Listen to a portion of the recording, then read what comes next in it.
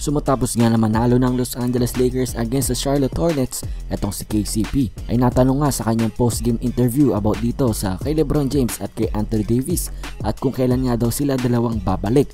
So panoorin nyo muna ang kanyang sagot. I mean, we definitely want them guys back as soon as possible. You know, I just don't know the timetable. But you know, we still got what 15 games left, maybe. If I'm correct on that, and I don't think they'll be back anytime soon over the 15 games. And I don't think they'll be back anytime soon over the 15 games. But you know, we still got another road trip we gotta finish. You know, and we gotta continue to just get wins. You know, we gotta do it as together and as much as possible. We gotta try to get the dubs.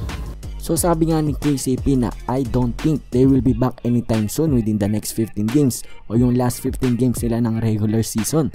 So nung nakaraan, sinabi ng Lakers na within this month daw ay pwedeng makabalik itong dalawang ito. At ito naman si KCP na player nila na he doesn't think daw anytime soon na babalik na itong dalawang player na ito within the next 15 games.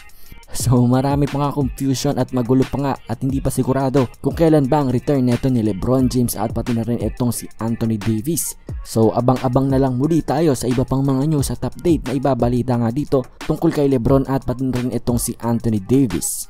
At ang sunod naman natin na balita ay itong si Kevin Durant ay inasar nga ng mga Philadelphia 76ers fans. Ito, panoorin nyo ang pang-aasar kay KD.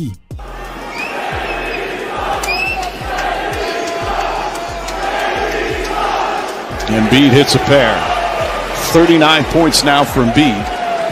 Lead back. Di ba nga't hindi siya naglaro against dito sa Philadelphia 76ers dahil sa pahinga nga daw at hindi siya pinaglaro ng back-to-back games dahil sa kanyang injury. Ayan ang sabi ng Brooklyn Nets. Tapos ayan, habang nasa bench nga siya ay tinroll nga siya ng mga fans ng Sixers. At parang nalito nga si KD bakit nga daw siya tinotroll ay wala naman siyang ginagawa at nasa bench nga lamang siya at nanonood. At kung hindi nyo nga alam, marami na nga pwedeng manood dyan sa Philadelphia.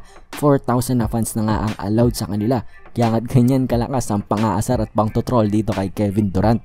At sa huli naman nating update, ito nga si Joel Embiid ay natanong nga tungkol sa MVP race. At ito, ang sagot niya tungkol dyan. And you know, as far as MVP, I mean, been dominant all season. You know, I'm not gonna be out here, you know, trying to push myself. But I know that I've been dominant all season. We got a #1 seed. You know, when I get the ball, is either a foul or bucket, or if I decide to miss the shot and take a, you know, whatever the defense gives me. So I feel like I'm right there. I feel like, you know, that's mine. But that's not what I'm focused on.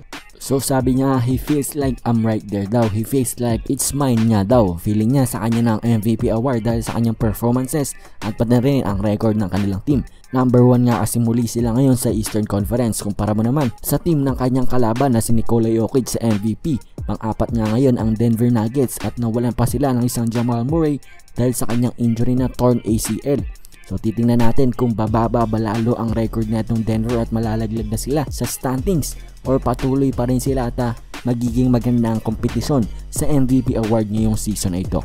So yun nga guys ang ating mga update ngayong araw. If you guys like the video, make sure to like the video and if you're not subscribed, syempre mag-subscribe ka na dahil everyday meron tayong mga NBA updates. So yun lamang, see you guys next video. Bye!